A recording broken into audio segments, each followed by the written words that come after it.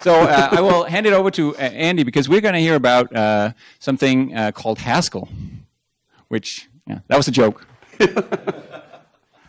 Well, hello everybody. I'm here representing not just Galois in some sense, but also past and present Galwegians and the Haskell community at large, in particular the folks at MSR Cambridge, Simon Peyton-Jones and Simon Marlowe, and the crew, the company Well-Typed, because they've been really instrumental in keeping Haskell alive and thriving and growing and expanding. I'm not going to talk, you're not going to learn how to program Haskell from this talk. But what I'm going to tell you about is Galois' story with Haskell. I'm one of the founders of Galois, and in the beginning, this was my impression of how we started Galois. John Launchbury, Andy Gill, and Jeff Lewis have a much more nuanced and business-savvy view, but for me it was, basically functional programming is the way of the future. It's the only way to manage complexity and help us understand what these systems we're trying to build. And we really, really love Haskell. It's great fun. In fact, John has been on all the Haskell committees from the beginning, so I guess he has to love it. And then, so therefore, let's start a business. Let's just go out there and say, we're really smart guys who can do Haskell. Doesn't work. Doesn't work as a business model. I'm sure no one here is surprised to learn that.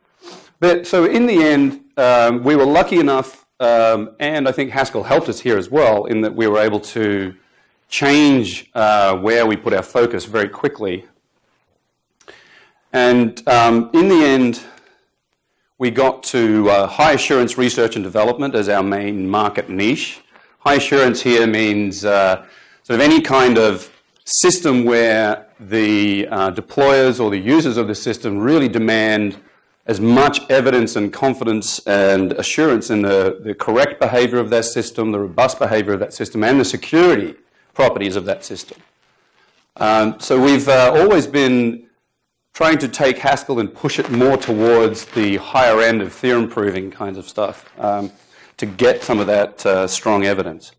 So our mission has been creating trustworthiness in critical systems. Now, you've probably heard the words trusted and trustworthy used almost interchangeably, but they're actually quite different in a subtle way. A trusted component is one that you are forced to trust in order to use the system. In that if it fails in any way, the system is useless. And if it fails badly, the system may in fact leak secrets and things like that. Whereas trustworthy, in contrast, means that this component is worthy of that trust that you're putting in it. We good? Don't mind me, I'm just getting the numbers. I thought you were going to change my slides on the fly or something. I'm going to act out. Yes, that was trustworthiness, acted out by Mass Thompson. In fact, at a talk I gave to an audience of DoD information assurance folks, I gave those definitions for trust and trusted and trustworthiness and told them that I got those definitions from Wikipedia, but it was okay because the Wikipedia article referred to the NSA, so it was all good. So we're a thriving business. We've been around since very late 1999. We got our first contract a few months after that. At the moment, we have around 35 full-time employees. It's hard to keep track sometimes. And we're doing about $8 million a year in business at the moment. We're a research services company. That means that we take cutting-edge research from industry and from other industrial researchers and try to apply them for real in real situations. And then that usually means we have to do our own research to fill in the gaps. We basically, at the moment, we're focusing on these 6 areas. You can see they're quite diverse, although they all have a similarity in that we're talking about security here. This is also security. Here's a major mechanism for gaining security. The natural language piece is actually helping us provide domain experts with the ability to understand policies that they're given. often in English, but they need to, say, write them in XACML or something like that. We have a bunch of different software quality tools. Some of them are just, mostly it's software analysis. For example, analyzing an Android app for security properties. And this last one down here is applied formal methods. These are all the techniques that we use to do all the rest of it, basically. So, and Haskell I think of as an applied formal method. And I'll have that argument happily after my talk with anybody. We also use theorem provers and model checkers and equivalence checkers and all that sort of thing. So some of you in the room, especially those who've not seen Simon PJ talk about it, might be surprised that Haskell can do these kinds of things. It's been a wonderful joy for us to be using Haskell all this time because we really enjoy programming in it. And it's amenable to all of these kinds of standard development things. The thing I want to point out here is that we have had no trouble with Haskell and performance other than one example. Well, one example I'm willing to talk about that I have a slide on later. But in fact, what we've found is being able to think about your algorithms at a high enough level, or sometimes the right level, it may not be the highest level of abstraction, enables you to do optimizations in a really profound way that allow you to choose the correct method for doing something rather than working out about cache misses and pointers and things like that. But basically, in the beginning, we made that choice because it was a language we all loved and knew. So what I want you to try to get out of this talk, and I'll try to make that as easy as possible, is that we've used other languages, but we always come back to Haskell whenever it makes sense, and we still love it. And I want to tell you about the reasons that we still use it, basically. So I'm going to start off with just a couple of case studies. I'll go into more detail on the first one, and I can go into more detail on. I will present the second two, but I can go into more detail offline on those. So. This first case study I think of as exemplifying the power of Haskell with regards to abstraction. I'm not talking about Lambda, for those of you who are familiar with Lambda, or closures or things like that. But really I'm talking about abstraction as that cognitive ability that all humans have to see patterns in the world, to combine patterns, to abstract. This is a key creative ability, and it's especially important, I think, for programmers. So let's talk about the Haskell Lightweight Virtual Machine, or HAL-VM. The HAL-VM is essentially a port of the Glasgow Haskell compiler's runtime system to a bare Zen domain. That is, normally when you run a domain in Zen, is everyone familiar with Zen? Good? No? No, okay. Zen is a hypervisor in the Linux tradition, by which I mean it virtualizes Linux very well and other things better. Better than it used to, but not so good. It's a very simple little thing. All it does is provide its virtual machines with memory, and some events and channels, and that's it. Everything else has to be done by the domain. So generally people run Linux inside one of these containers so that they get the full power of an operating system. But one of the things that we noticed was that in Haskell, you've got just about everything you want from an operating system, but in a high-level language with strong types and all that sort of lovely stuff. And Zen with Haskell on top is a lot smaller than Zen with Linux and then Haskell. Because Zen is about, depending on how you count, 150K to 200K lines of C. Linux, also depending, but can be much larger. The Haskell runtime itself, let's say it's 100K at the moment, probably 50 to 100K.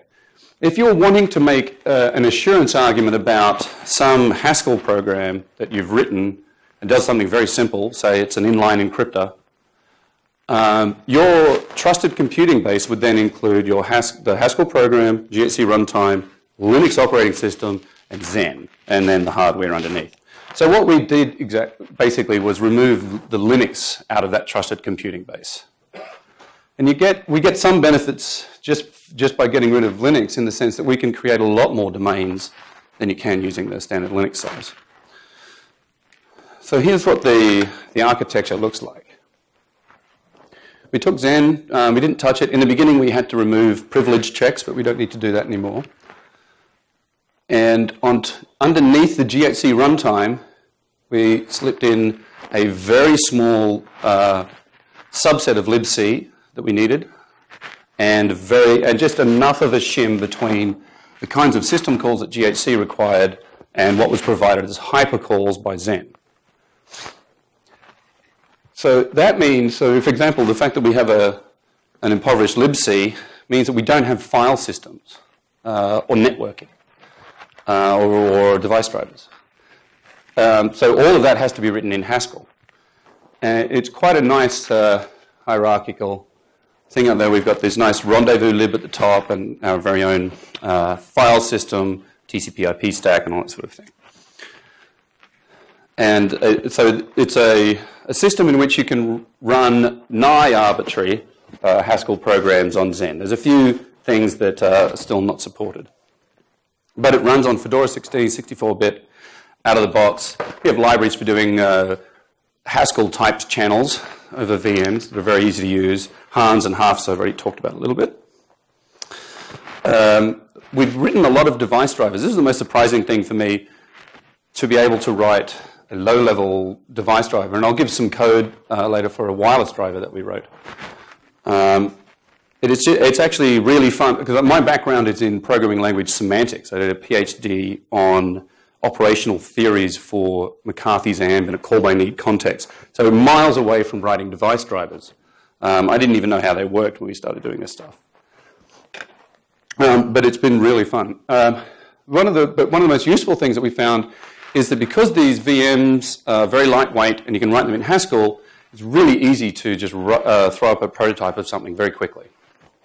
Even if it's a complicated architecture of VMs. So we've been working on secure architectures, say, for mobile communication, using these similar ideas, where you want to isolate certain pieces of functionality with respect to least privilege so that they can only do what they have to do. And so this sort of virtualization is a key way to doing that. We've used this for orchestrating farms of VMs where they need to communicate with each other, and or you have one that's responsible for starting up and shutting down all the other ones and things like that. And those two things together make it really useful for exploring operating system design, particularly in the mobile world, but also in the sort of server farm kind of world, like robustness and things like that. Oh, I should say the title there, that's what I tell my 3-year-old. This is not a toy, it's a tool. And for her it means please don't play with it. But for you guys, what I want you to get out of it is this is real. You can go and download it at halvm.org and start writing Haskell programs in Zen. So here's an example, some example code of low-level driver code in Haskell. So who here has never seen Haskell code before? All right, well, I'll talk to you three later. This is a function which, given a set of interrupts, will enter a critical section, work out what the hardware mask is, and then set the interrupts on the hardware device using these write mem and read mem. So this is these two are registers, and this is a value being written to a register. This code actually took us a long time to get right, even though it's very simple. And the trick was that we weren't doing this read after each write, because we're software engineers, and reads that you ignore the value of, I mean, there's no point in doing them, right? Except when it's hardware, because there's a side effecting read there, which actually has the effect of in some sense, committing the write you just did, which was very confusing for us. But at the same time, this code is at precisely the right level of abstraction for what we're doing here. We're just doing some reading and writing of mem. Each of these breaks down into something more complicated as well. like poking offsets into memory registers and things like that. There's some higher level code, and this is called just after the card attaches. So there's some power saving, and it's going to update the transmission power. It's going to set off the receive engine, so we're ready to start receiving packets. And then we're going to mask certain kinds of things that we want to get interrupted on, and then we'll turn the light on. So this code also, each of these things breaks down into something much more complicated. But we're able to get this is exactly what start does. It looks like pseudocode for the thing. This is actual running code. Oh, I meant to say at the beginning. A lot of the stuff that I'm going to talk about, everyone in here is going to go, well, I can do that in my language, or I can do it. Maybe I can do it better in my language. I'm not here to make you all start using Haskell. So that's one thing. The second thing is, I'm glad you can do it in your language, and that's fantastic you can do it in your language, because I want us all to be writing in the language that's best for us, for the tools that we're using. My claim is only that a lot of these things I'm talking about, you don't get that whole set of these things in many other languages. And there's just something about the aesthetics of Haskell that really appeals to us too. But of course, I don't want to give you the impression that Haskell solves all. So that code that I was showing was actually built, part of a wireless driver that we built from the C code corresponding to the wireless driver in Linux, because that was the best and only documentation available. One or two of us knew something about Mac 802.11 frames, and a few other folks had used wireless networks before, but basically we were complete noobs. Had no idea about all of the nasty physical stuff that is important for a good wireless setup to work, like all the radio pieces. And the side effecting reads really, really bothered us. But in the end, we had a working wireless driver, but it was very slow.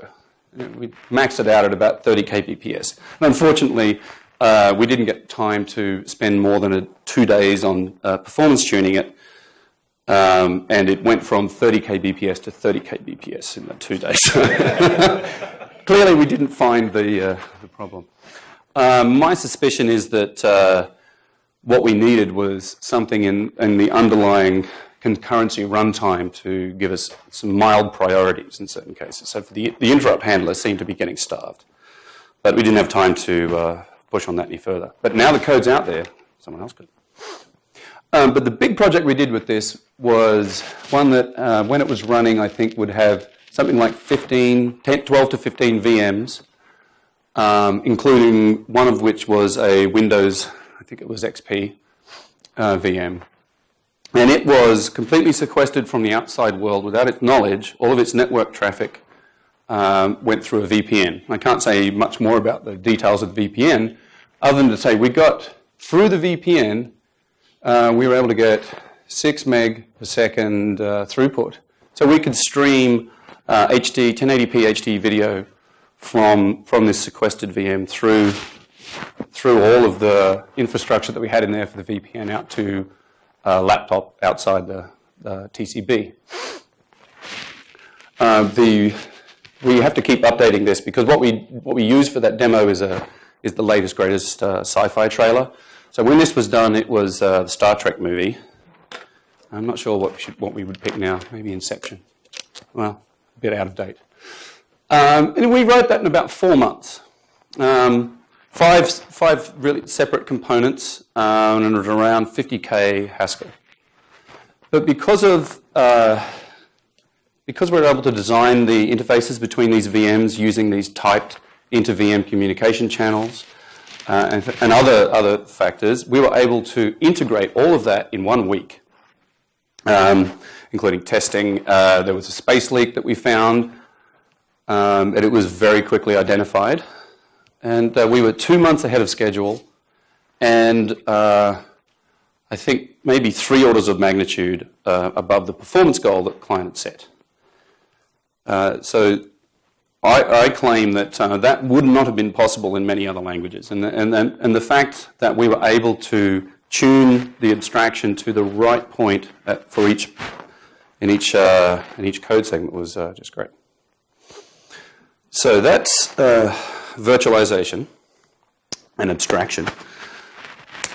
Domain-specific languages are a key technique or a key thing that we do, because when you get domain-specific, you get to focus in just on the problem that you care about, which means that you don't have to prove things for all programs, for example. You only have to prove them for programs that fit within that tiny little box that you've got. So it's a way of managing complexity and size of things and all that sort of stuff. So this is a picture of a, can't quite tell, it's actually a 6-foot-long model, which is running Copilot, which is a project we did with NASA. And it's basically for runtime monitoring. The code that we generated would sit on the plane, monitoring various control programs that were going on and making sure they didn't get out of certain bounds. And it's being used basically, here we go. So real-time distributed reactive systems. And the idea is that you want something that you want to develop code that you know is going to fit all these things, but at runtime, you want, it's belt and suspenders. You want that little bit of extra protection that just in case something goes wrong that my Isabel theorem prover didn't include in his assumptions about the environment, then I'll know what's going on. So all of these monitors do the same kind of thing. They sample external variables, they update their internal state, and then check for trigger conditions and repeat. So they're very simple, and they all run in constant space. So we could have started writing them in C directly, but instead, we didn't know what the right constructs would be to begin with. So we started playing around in Haskell, just using as an embedded DSL, which means that we wrote higher-order functions in Haskell that corresponded to the kinds of behaviors we wanted to express in these monitors. And that enabled us to experiment with different kinds of constructs very easily without having to build up and tear down a lot of infrastructure. We also had 2 independent backends that were proven functionally equivalent by an equivalence checker. Now, the reason that we did 2 different backends, and they're quite separate in their command paths, is that we wanted to have some assurance in the tool chain itself. So this gives us, we start off from the same spec and we get 2 different things and we check that they're equivalent at the end. So here's a small example. Now this is written in Copilot, which looks a lot like Haskell. It's not quite Haskell. What this function does is it just sets up a trigger so that if the temperature in the engine gets above a certain size, then it shuts it off, say. Or at least it lights up the button that says temperature is too high. So what we've got basically is a stream of temperature values that are being sampled on this external. And this is the condition, the 2 conditions, I'm sorry, that we're actually, that the system is running, and that we've gotten above the temperature, the temperature threshold. So the way that we do that is we check, we take the current value and we compare it against one coming two time steps down. And if the difference is greater than 2.3, then that's too high. These are stream equations, which I can go into more detail with, offline. But it's a really nice, concise way of just expressing this thing. We're just saying, drop the first 2 temps off that list and then compare them against the rest of the list. The Copilot, one of the interesting things about these kinds of things as well is that this tool chain reused just about everything. Quick check is all very simple and nice. The Atom backend done by Tom Hawkins is a nice, really nice backend for generating embedded C code written in Haskell, so we were able to use that. There's a symbolic bit vector backend that we also used, and we show those 2 equivalent through model checking. We're also getting some correspondence here between the Copilot core which can be evaluated by an interpreter, and the Atom backend, and we can check with quick check that they agree on lots of test values. But it was very easy to use all of these packages just because, again, Haskell gives us a lot of nice abstractions, and it's really easy to plumb things in like that.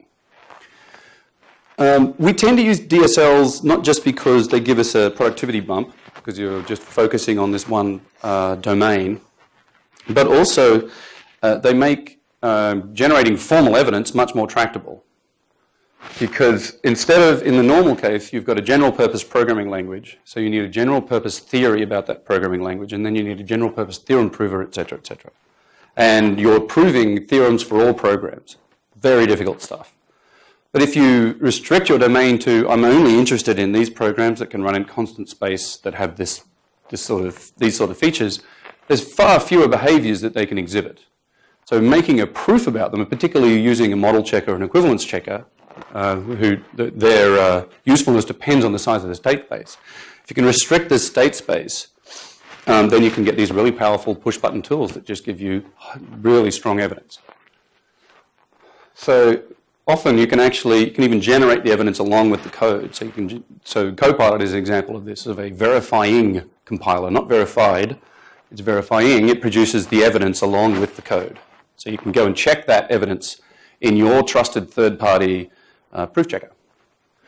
And DSLs, the great thing about DSLs is they're a way to empower the experts.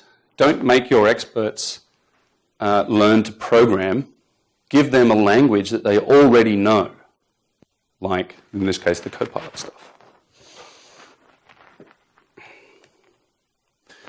Right, now, on to high-performance, secure, multi-party communication. So this one is I'm hoping will exemplify the kinds of optimizations that are possible in these high-level languages. So what is homomorphic encryption? Has anyone heard of that? A couple of people. Anybody heard of fully homomorphic encryption? I expect the same hands will go up. So the answer to this question at the bottom here is yes, with fully homomorphic encryption. It's not feasible yet. It's, I think, at last count, 11 orders of magnitude beyond feasibility. We're actually working on a DARPA project with a bunch of folks to try to bring that down by 3 or 4 orders of magnitude. But it really is the ideal for secure cloud computing, where all of my data is encrypted up in the cloud. I have some, say, search function or something. I encrypt that and throw it at the cloud, and the FHE operations up in the cloud give me back an encrypted result. And they've not had to decrypt anything up there. So now I can decrypt my result, and it's completely safe. So once we get that 11 orders of magnitude thing worked out, oh, I must say, we didn't invent fully homomorphic encryption. That was Craig Gentry at IBM. So here are a couple of other kinds of secure computation. So normal crypto is homomorphic in that some of the operations distribute. So fully homomorphic we've already talked about, and it is currently infeasible. There's two sort of stepping stones on the way to fully homomorphic encryption: secure multi-party communication and shared computation.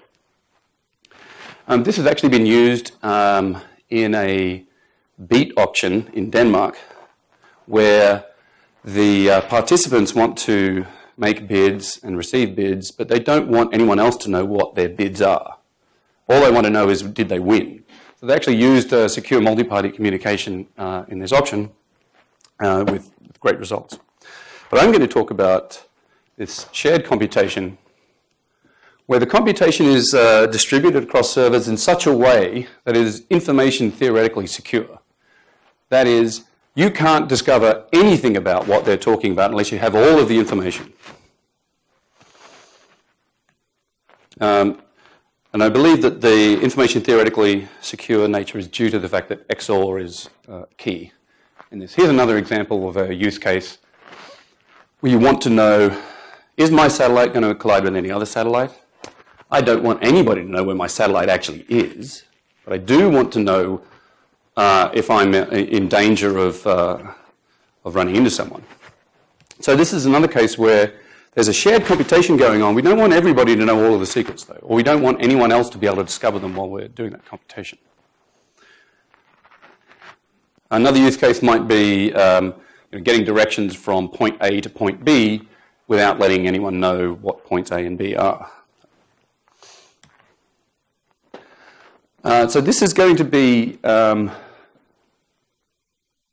possibly a little too fast to follow because it's a complicated thing. I do have a big deck of slides about this if anyone wants to hear any more of the detail. But the basic idea is that we've got these shared computers and they've got a secure connection between them, secured by AES probably. And what we're doing is we're splitting up this value x that we want to do shared communication on into 3 parts.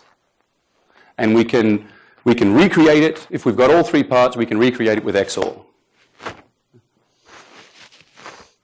And those xi tend to be drawn from some random distribution. So you'll note that because we're using XOR, that even if you have 2 of the values, you really can't tell anything about the third because of the nature of XOR. It sort of masks a lot of information that way, masks where that information came from.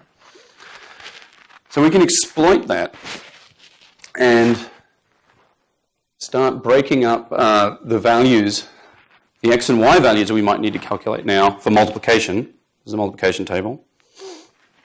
We break them up into their component parts and then move those off to the other machines. Now,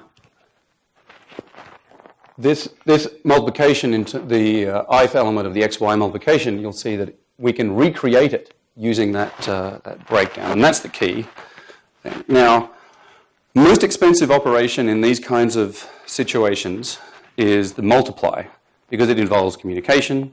For example, here, what we're doing is sending the values u and v to my right-hand partner and receiving back their values p and q. And then we're implementing this multiplication in here. So we need to find some way to do the multiplication efficiently. Now, the current state of the art required 4 multipliers to do the full multiplication. John Launchbury was able to take his very high-level algorithm, which he started off with just list of bool, possibly the most inefficient representation of bit strings that's ever been invented. But it is very simple, it's very intuitive, and Haskell loves lists. So there's lots and lots and lots of infrastructure for doing things with lists. And so and it's also become a very natural thing that if you've been programming in Haskell for probably more than a year, then lists become a part of you. So John played around in the list of bool world and optimized things at that level. But really, what he was trying to do was come up with what are the actual operations at the heart of this multiplication? What are the things that I should be looking at trying to optimize? And then he changed the bit representation to something efficient like word, but that only required changes to the underlying combinators. The higher level stuff was all still just as it was before. And in both cases, the optimizations, he did optimizations at all levels here, but they were all derived from the real semantics, the mathematical semantics of the computations he was trying to describe. I'd say easily translated to Haskell. Well, he was actually using Haskell notation to do these proofs anyway. So it was a very easy translation to bring those optimizations into the code.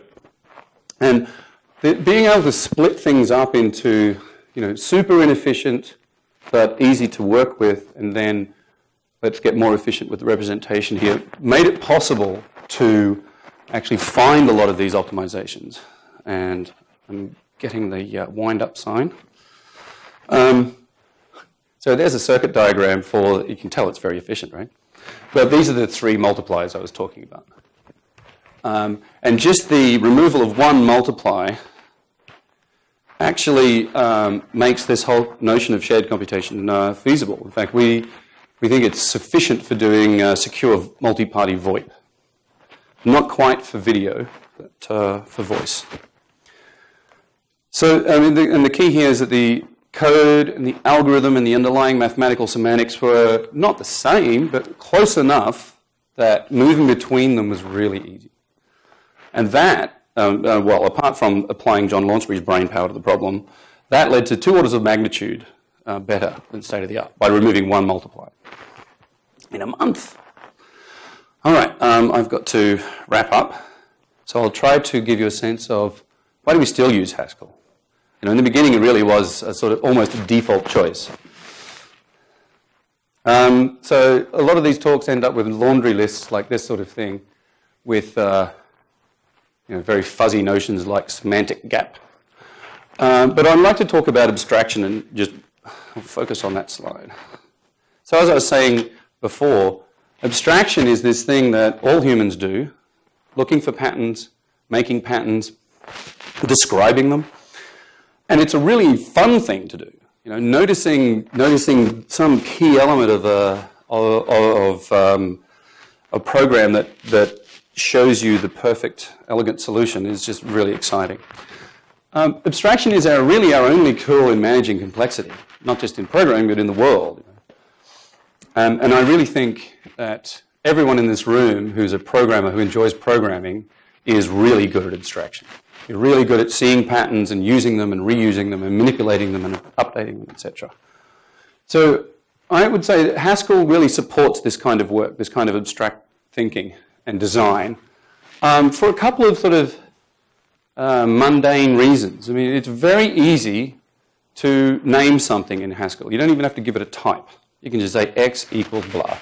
So you can very easily take a large, complicated computation and call it something descriptive without having to do lots of braces and I've got to do this prototype line and this other thing. So that's a really handy thing. It's not the only thing, but it's really useful. Refactoring is key.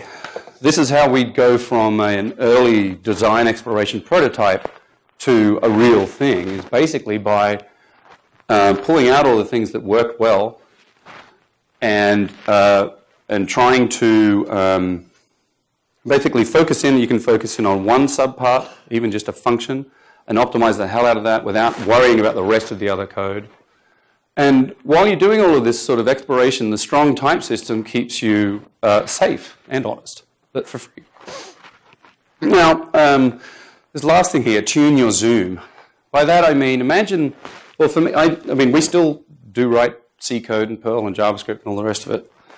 And I find that when I'm working in languages that aren't Haskell, that I can't vary how close I am to the work. Sometimes writing in C feels like I'm standing next to a wall like this. And I can see just the pointers that I'm looking at there. I don't get a big picture sense. It's very hard to get a big picture sense. But with Haskell, at least the way that we've come to use it, it's much easier to just tune your way to the right abstraction just by refactoring things out, putting in a monad, whatever. And the key is that hiding details in a monad, for example, you're all waiting for that word to come out.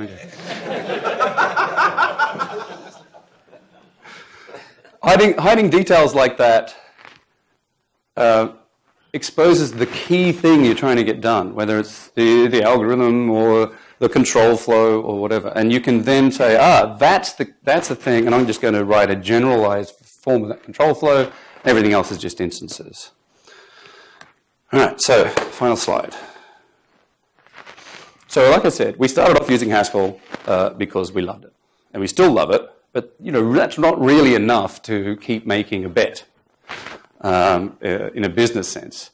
But all these things I've written up here that it brings to the table, choiceful abstraction, being able to choose the right abstraction for what you're doing right then, and then changing it in the next function, it's very powerful. And it enables you to hone in on what you're actually trying to do, and it makes it easier for you to explain your code to someone else. So it's good for maintenance as well. I mean, and getting domain-specific for expressiveness and formal evidence generation and all that great stuff, Haskell is really good for that too. This semantics-based reasoning. There are lots of languages that support this very nicely. But this is just so powerful, and I don't think it's been used enough these days. And like I said, we can connect to formal evidence when we need to. But the bonus for me, especially, and actually for all of the developers at Galois, is that working in Haskell, its beauty, its elegance, it's all these things. It's really, really fun. It's just, that's the real reason we still use Haskell, because it's I was about to swear then, I shouldn't do that in a public forum. It's just really, really great fun. And I think there's other Haskellers in this room that will tell you the same thing. Now, again, I'm not saying you should all start using Haskell now. Wouldn't hurt, but really, think about your language or the languages that you use to do your job. Do you need them to support this kind of thing? Do they support that kind of thing? I just want you to think about it like that. Okay, last slide. There we go. Before I open up for questions, I just wanted to point out we're actually offering professional training services in Haskell the way that we use it. So come and talk to me afterwards if you're interested. Or send me an email. Okay. Questions? Andrew. So it was interesting to see you enthusing about abstraction. It was interesting to see you enthusing about abstraction, and I'm glad you now understand that you should use abstraction to hide big things with lots of hairy detail. But you don't yet seem to get you should also use abstraction to hide little things that don't have hairy detail, but should be thought about at a different conceptual level. So on your slide of write memory, and you said a couple of times, and we have to follow it by these read memory things, and that's because the way the memory system works, we have to commit, and you didn't abstract away into write memory and commit. Yes. Right? And then later on, there was a line where you we did actually have something about an LED, and you yes. said, and that turns the light on. So why not have a function called turn the light on? Indeed, we did. It's only one line. It doesn't have hairy detail, but it's a different conceptual level. I absolutely agree. So there are more opportunities for optimization and abstraction in that code base than you've mentioned just now. But we did have a committed write and things like that. But it was actually only ever used in one case. In that case, it does matter when you've only got 6 months worth of funding to finish the driver. That's when it matters. So I'm going to cut it short here. Okay. We're out of time. But big hand to Andy.